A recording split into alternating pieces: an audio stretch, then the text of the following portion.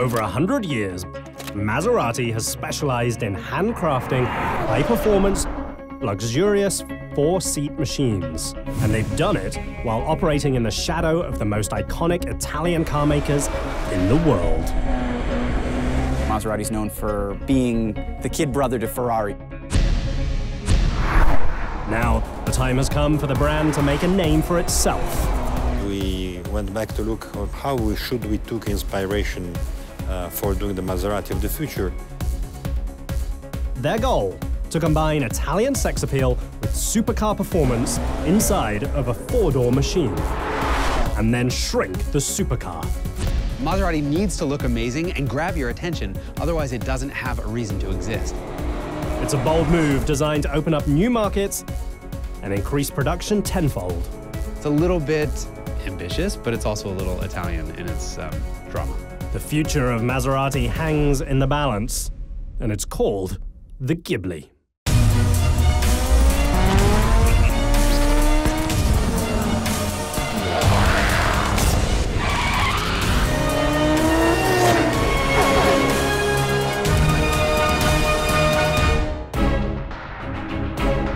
In the world of supercars, there is perhaps no more competitive location than northern Italy.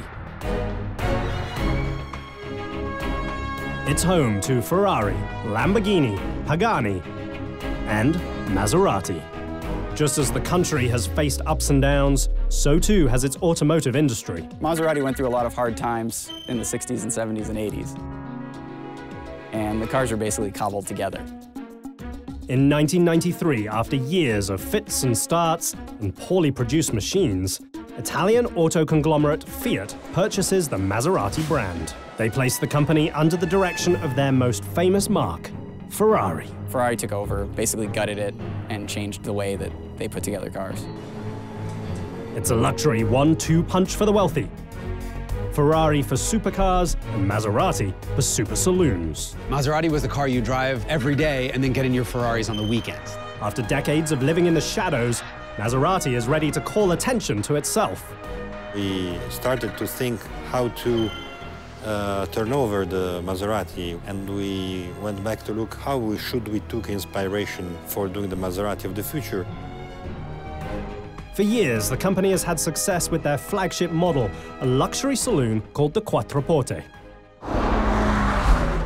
But in order to expand, it's clear the brand needs to do something unexpected. The big problem is that Maserati just hasn't had the cars. I mean, they've had a really big sedan that was beautiful and stunning, but getting old. We have meeting, the project team gets together and lines up the future of the brand.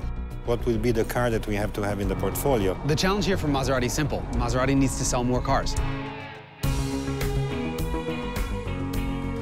For the past decade, Maserati has sold just over 6,000 cars per year. The company takes their flagship supercar and shrinks it into a smaller, more affordable package. Maserati needs a car that sells more, and a midsize sedan is the right place to be. It's never quite so easy as saying, you know, hey, honey, I shrunk the Quattroporte. The smaller model is coined the Ghibli, tracing back to Maserati's glory days. Ghibli is an important historic name for Maserati. And the Ghibli was a coupe that was a competitor to such cars as the Miura from Lamborghini or the Daytona from Ferrari, and was one of the most performing and exclusive two-seater coupe of that period.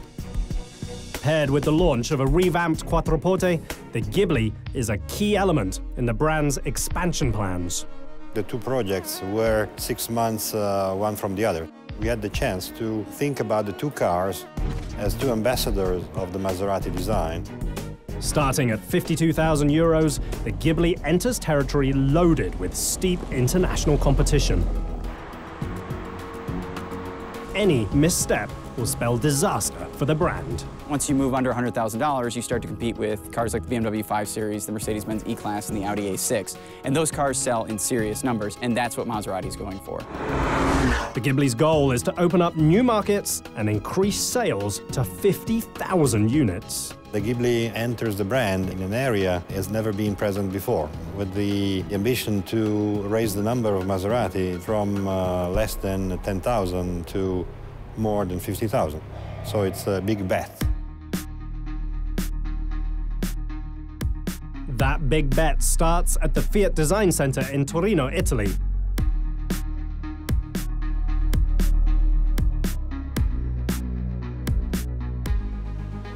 A cutting-edge facility that the public normally never gets to see. It's here where 200 men and women with an average age of just 37 determine the future of the brand. The process starts with a collage.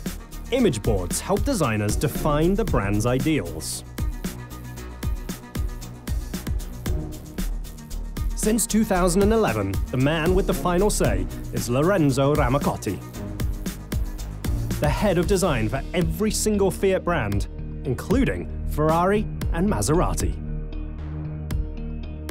Designing a car is a very complex activity, but if the foundations are good, it's much more easy to get to a satisfactory result. And in this case, we had a very good foundation from the mechanical layout. Ramacotti decides that in order to differentiate the two machines, his design team must focus the Quattroporte on elegance, while building the Ghibli around speed. We decided to go with the Ghibli more in the sporty direction. The process takes months, full of long days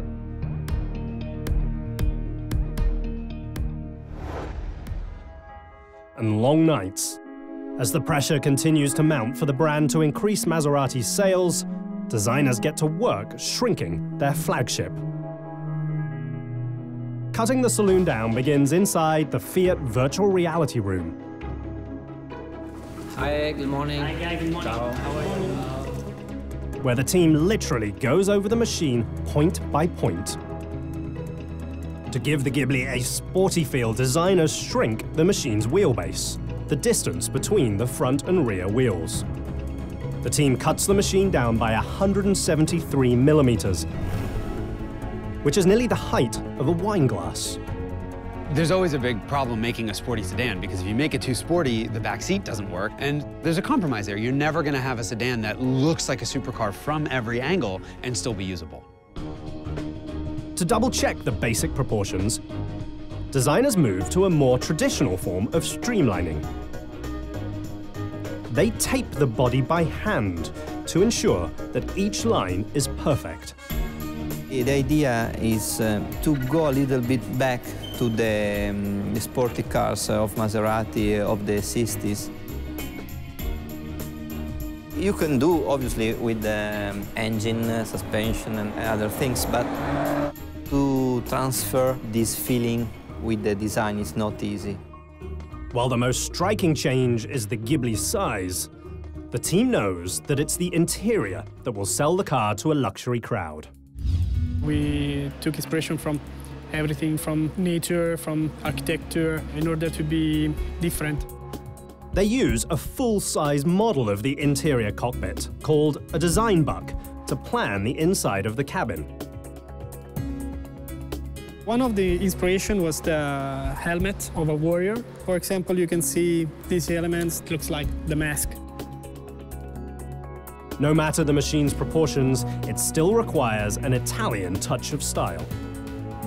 On the other side of the studio, that look and feel comes to life thanks to image boards that define potential customers. We can have different kind of people driving the car. This is, for instance, a person that's like doing lots of sport and that has a very outdoor lifestyle, sense of freedom and the challenge and all this. We try to look at the details of all the accessories that they could be wearing. We try then to find materials that could be matching, and not just in the colors atmosphere, but also in the attitude. The result is an Italian interior tailored for a mass-market audience. Because it's very important to us to see the matching of the colors, if something could work together, because sometimes it works in your mind, but then when you see it in the reality, it doesn't. While shrinking the car is one challenge, Achieving supercar performance on a mid-sized saloon budget is another. Engineers figure out how to do it inside of the Maserati Corsa facility, located just outside of Modena, Italy. There are demands, both on the design you see and on the design you don't see, for reaching supercar performance. Right away, engineers know outright efficiency is essential. The supercar have a super performance. They also have a super request, in the sense that you have to have a very good aerodynamic performance in terms of drag resistance. To compete with supercars at a fraction of the price, designers work endlessly in the wind tunnel to find the lowest drag coefficient possible. Drag represents the amount of resistance an object faces as it travels through the air. The lower the drag, the easier it is for the car to cut through the wind. And the faster it goes.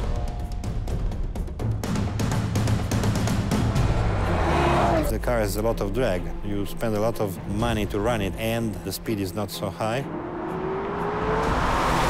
Meanwhile, engineers work to keep weight down with affordable materials.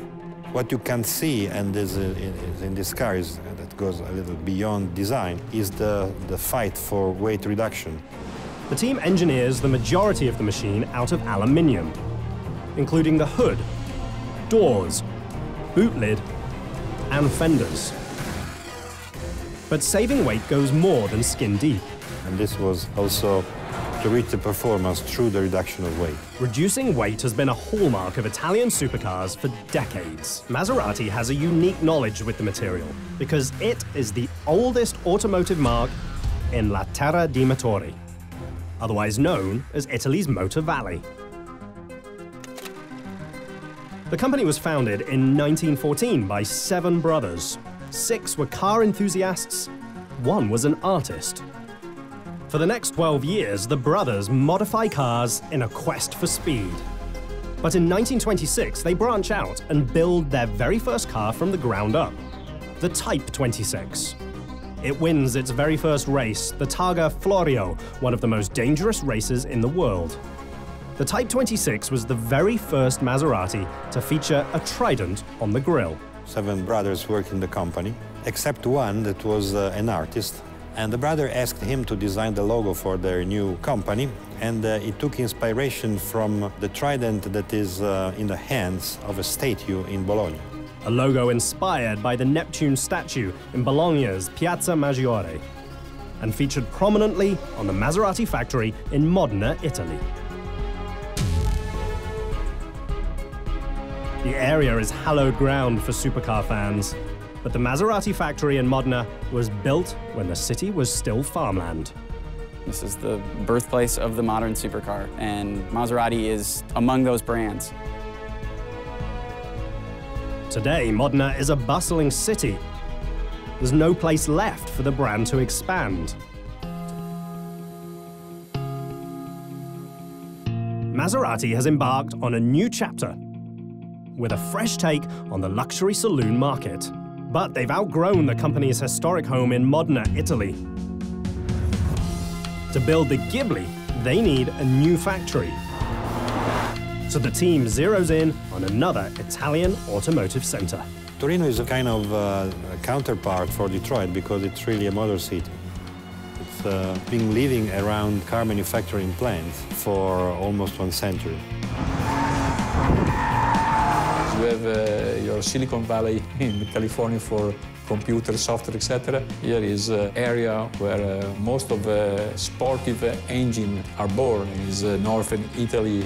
In order to have any chance of returning to the forefront of Italian motoring, Maserati must push for exponential growth. In order to survive, Maserati needs to sell more cars.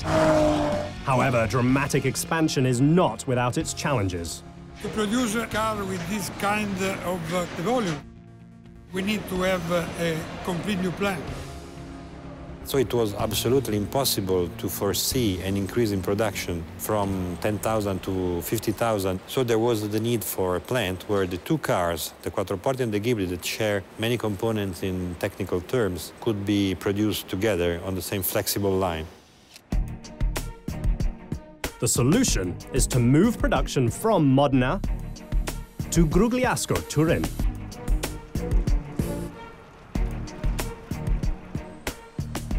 The facility had been shut for 3 years before Maserati's corporate parent, Fiat, spends €1 billion to bring it back to life. This was a plant that produced cars starting from 1963. Then in 2006 they stopped to produce, and for 5 years the plant was closed. And in 2011 we bought this plant, and now we are producing new Maserati. They had already a paint shop that was possible to convert, and finally we took the decision to rehaul completely the plant. We removed all the equipment in less than 1 year. The new Grugliasco plant has the capacity to build up to 200 units per day using 3 shifts. Here we have body white, we have paint shop, we have assembly shop. All the plant is dedicated to produce Ghibli and Quattroporte. You think that 2 years ago this was a closed plant with nothing, and now we are producing 140 cars per day with more than 2,000 people involved in the production. Is clearly a very, very good thing. The Grugliasco factory is a new home for an old brand. But they start building the Ghibli in a very traditional way. By manufacturing the frame inside of the state-of-the-art body shop, where the first step is building sub-assemblies for the front and rear portions of the chassis.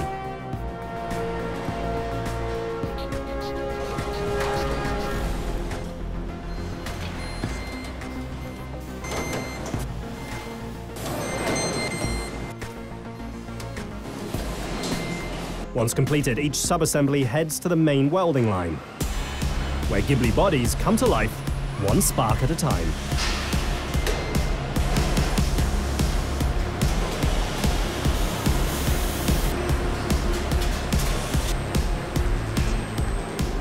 There are more than 1,000 welds in each machine, and each weld uses enough electricity to power a house for a week.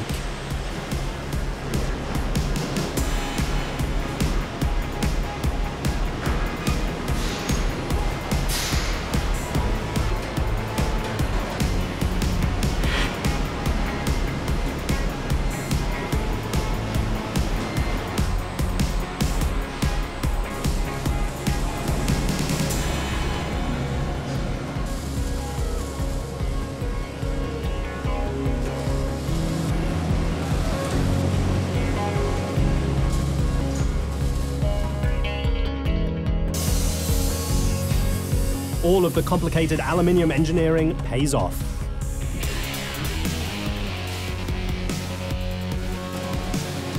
The Ghibli weighs 50 kilograms less than its big brother, the Quattroporte.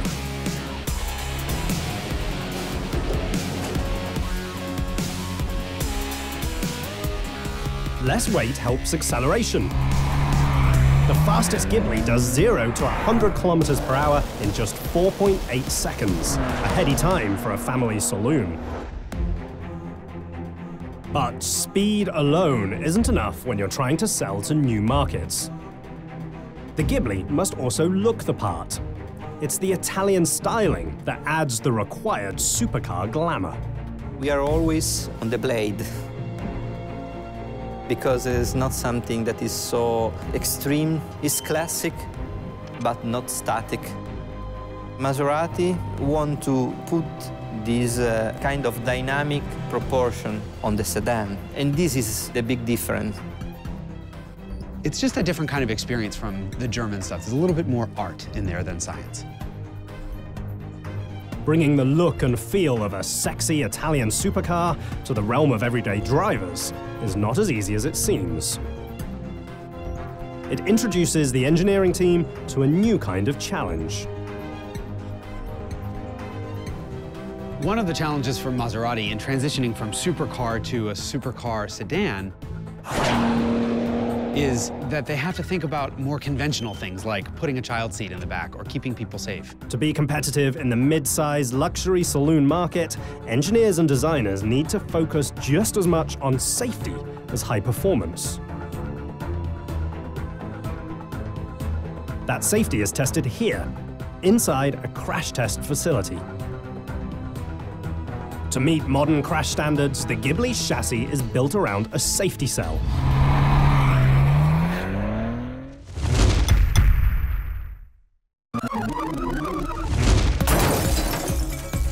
The airbags are fully deployed in 50 milliseconds, 1/3 of the time it takes for an average car crash, and literally the time it takes to blink an eye. The safety cell is built with a combination of different steel and aluminium alloys in order to channel the energy most effectively during a crash. That's important because the forces acting on a car during a crash can exceed 550 kilonewtons. That's over 30 times the weight of the Ghibli itself, and 500 times the force of gravity. With the machine's safety requirements solved, the team turns its attention to more traditional Italian concerns. This car, there was not inside of the Maserati world. There is a combination of proportions and of design language. The elements are the same elements we use to build the Maserati image, but are played in a much more aggressive and strong way. The Ghibli looks like a classic Italian supercar. Maserati has shrunken their supercar in order to design and engineer a new mid-sized saloon. To bring it to market, they've had to rebuild a factory. But the Ghibli still needs a cutting-edge power plant in order to compete on the world stage. Paolo Martinelli, a former Ferrari Formula One engine designer, is the man tasked with bringing not one, but two new Maserati power plants to life. Main goal is to realize an engine with absolutely top performances in a range of volume that was a step ahead. The brand builds two V6 engines, a fuel-efficient diesel and a petrol-based variant built with performance in mind. It's no surprise where that engine comes from.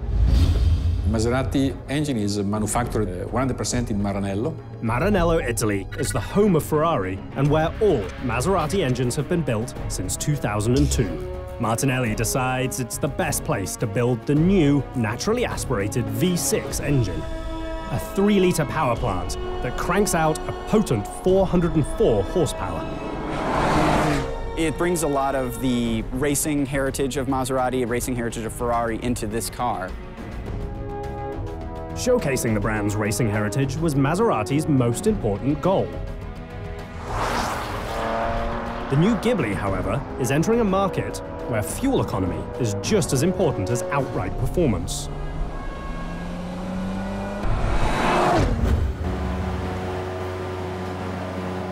For the first time in the marque's history, they introduce a diesel engine. Yeah, putting a diesel in it is a totally different approach, but they need that engine to sell in Europe.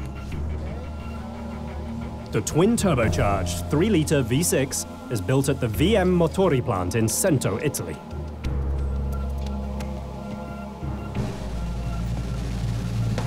I mean, they don't hand-build these cars the same way they built Maseratis in the 1960s, but it's the same people with the same kind of passion for the cars. And if you ever go to an Italian car factory, these people are passionate.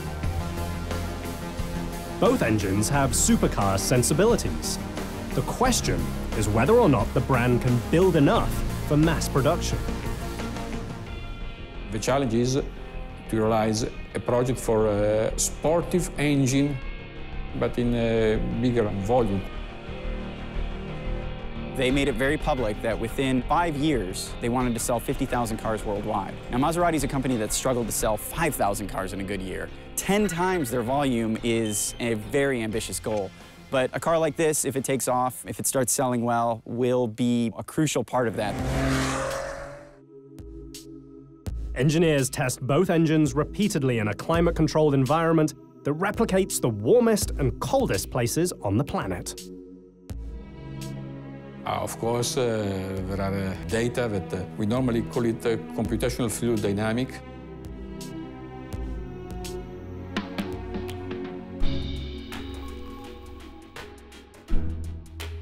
The room ranges from -40 degrees centigrade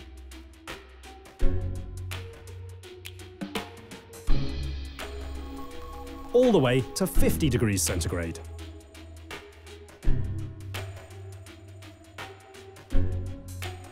They tune the signature Maserati sound as well.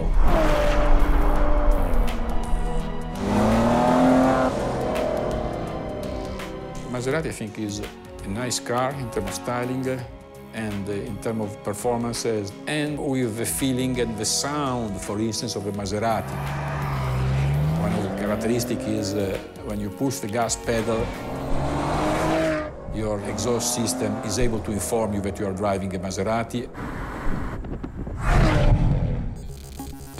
While the team continues to refine the two engines, at the Grugliasco factory in a cutting-edge paint shop, bare Ghibli bodies get ready for some color. First, the aluminium body is prepped. Body gaps are measured by hand to ensure perfect panel alignment.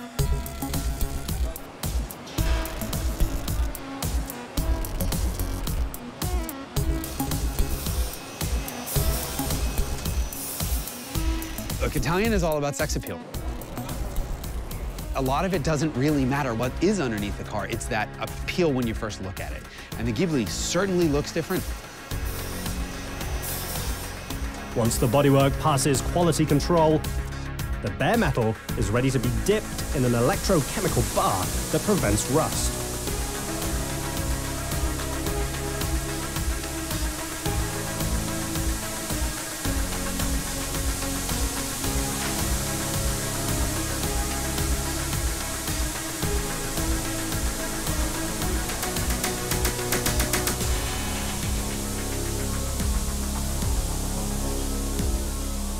Here the car is coming from 7 different baths to prepare the body for the very first paint. We gave a negative charge to the body and a positive one to the bath. With this electric charge, the paint can stick very strong to the body.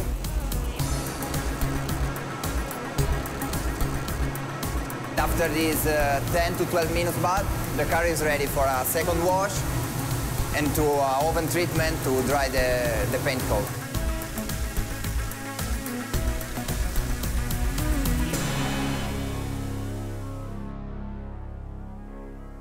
Now it's time for some paint.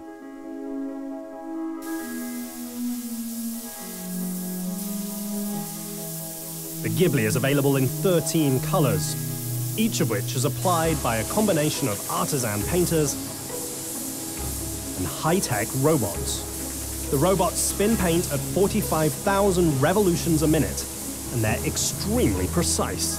The margin for error in the paint shop is plus or minus 0.5 millionth of a centimeter. That's a little wider than a human hair.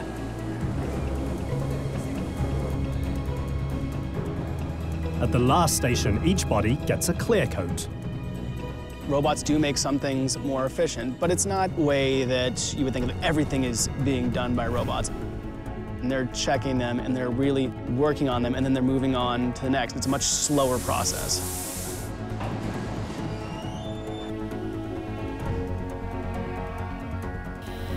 Finally, each body is polished by hand until there's a mirror-like finish. Now the newly painted body is ready to head to the line.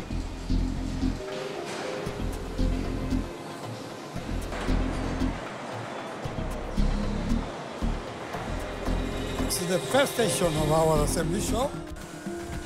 We have Quattroporte and Ghibli. We produce both in the same line.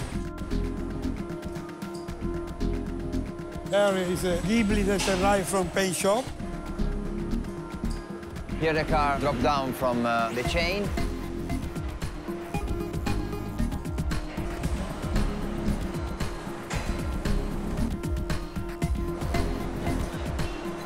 In the first 3 stations, we assemble the cables. While both vehicles share one line, the emphasis on individual quality and care is paramount. For us, it was important to have a plan that is according with the history of Maseratis. Accuracy in the assembly is mandatory for a kind of car like this, a supercar.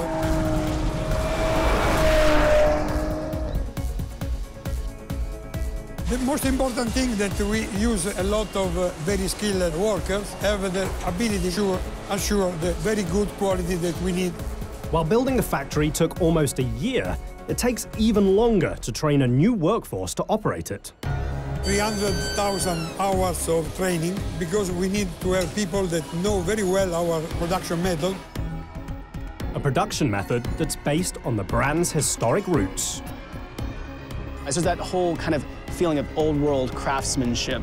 A tradition that continues on the dashboard sub-assembly line, where they installed a steering column, wiring harness,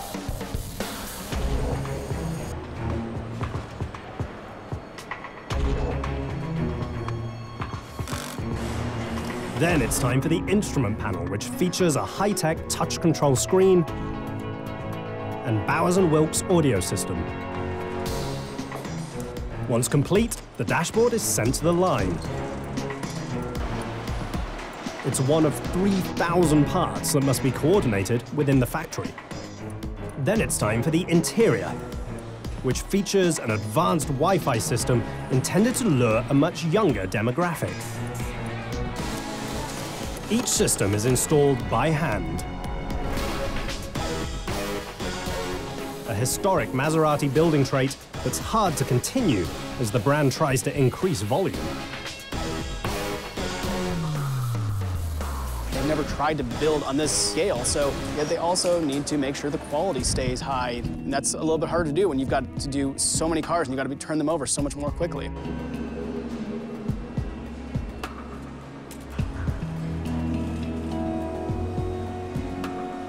Each body is transported across the factory by a series of yellow hooks.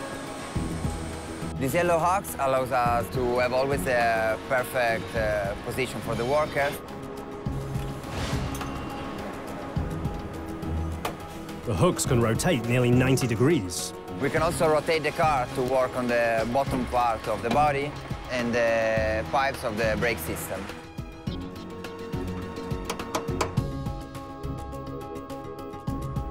With this chain, we can also transport all the bodies along the chassis line and also send the car to the last station of the final line. Maserati inherited the C-hook technology from Ferrari. And on the other side of the factory, engines arrive from Maranello. Each engine's treated with care as it's escorted to the line.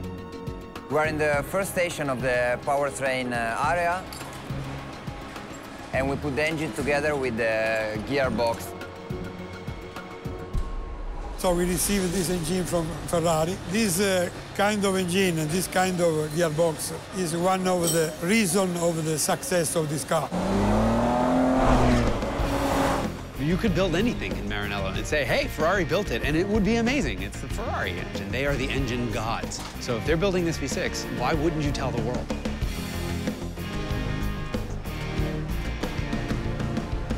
They connect it to a ZF 8-speed automatic transmission. Once pre-assembled, the engine is sent to the drivetrain line.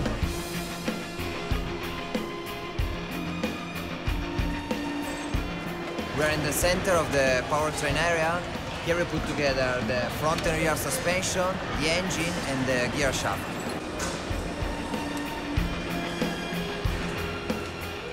Workers attach the exhaust pipes.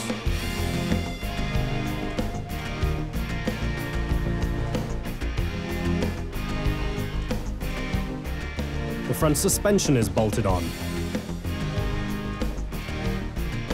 Then, radiators are installed.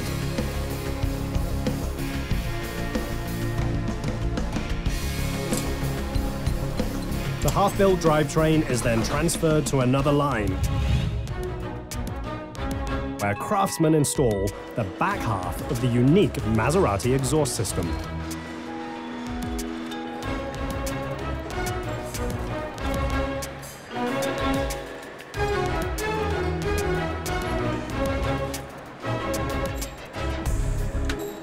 Workers install the drive shaft.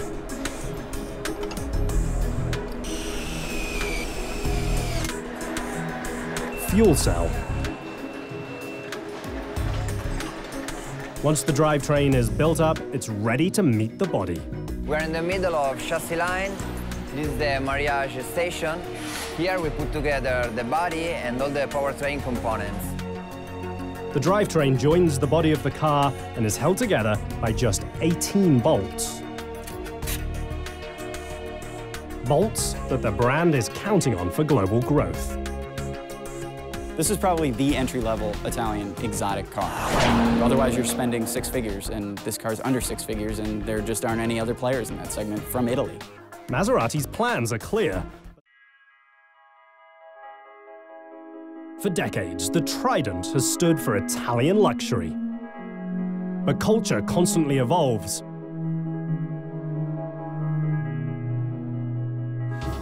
Symbols alone don't get the job done. Maserati's answer is to gamble on the Ghibli. And you want to do cars that can stand a long time without getting dated or getting old. You want to make kind of instant classic.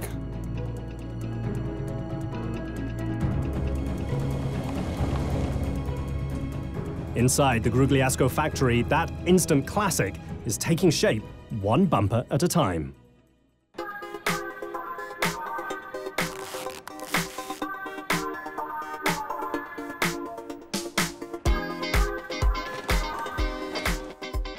We will assemble the front and rear bumpers and the wheels.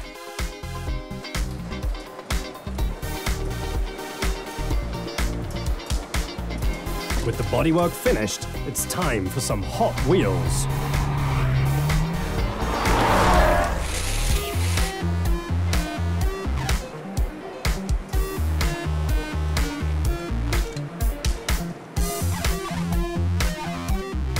Then, the luxury seats.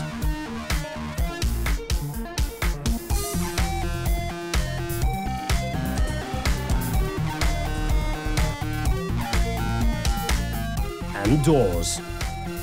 The Ghibli is almost ready for prime time. But before it can leave the factory, it has to hit the road. We are in front of the rolling test bench. We test 100% of our car till a top speed of 140 kilometers per hour. This test is to verify the perfect adjustment of the engine shaft. Once the Ghibli has put the pedal to the metal, it's time for a bump in the road. A 50-kilometer-long pothole.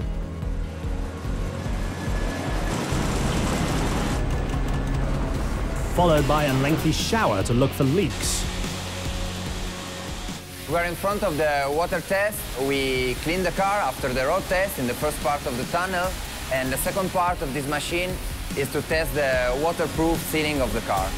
A few more final checks, and the machine is ready for the real world. Where its first task will be to broaden the brand's appeal and lead their growth. Maserati is not super well known. You hear the name Maserati and it evokes something Italian, something expensive, but not necessarily a four-door sedan. Maserati exists in this strange kind of place where everyone associates it with Ferrari, and the biggest challenge for Maserati is getting people to realize that it's not a ridiculously expensive car. Starting at 52,000 euros, the machine thrusts the marque into new territory that's radically different than Ferrari, its corporate parent. BMWs and Mercedes and Audis are just kind of everywhere these days. If you want to stand out and have something different, you can have a Maserati. That's a big difference. That big difference has led to a very big bet, all in the hopes of growing tenfold. Maserati wants to sell a lot of cars because you need to sell a lot of cars to keep your profits up and run a successful business. Maserati hopes to go from 5,000 units a year to 50,000. They need to weigh the pros and cons of moving down market. There's definitely more of a con, especially if they're chasing 50,000 sales.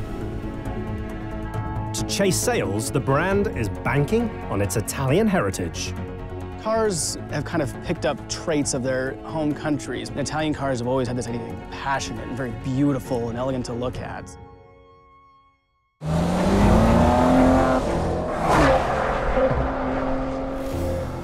That Italian passion culminates inside of the engine bay, where the Ferrari-built twin-turbo V6 generates 404 horsepower.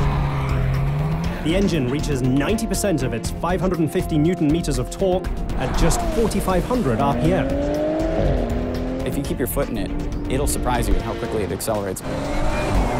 Once you rev it past 4 grand or 5 grand, the thing just comes alive. Which is a really Italian thing, is a high revving engine.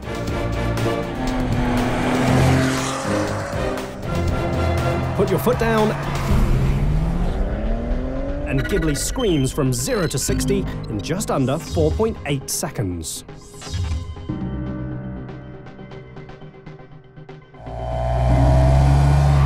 It's an emotional experience because you're waiting for it, and then boom, it hits.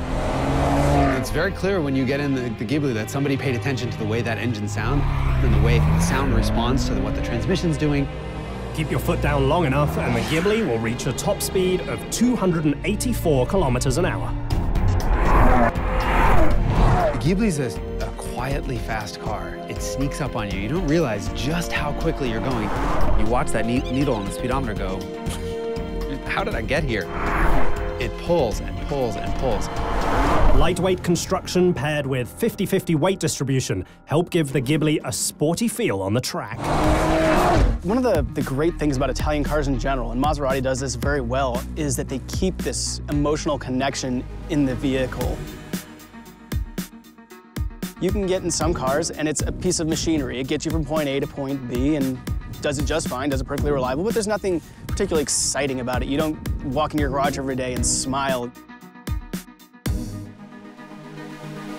After years of planning, the Ghibli is ready to add a touch of Italian flair to the mid-size saloon market.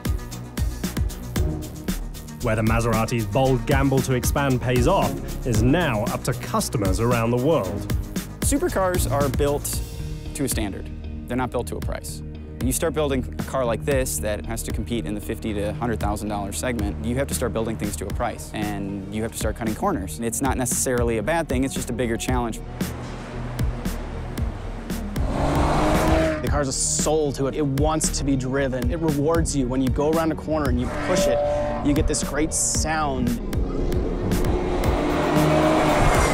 The draw of this car is unquestionably the way it looks and the emotions it evokes. It looks, it sounds, it smells, it feels. That's what the Ghibli's about. If you don't want any of that in your car, there are plenty of other options. If you want something different, something that makes you feel special every day, that's why you bought the Maserati.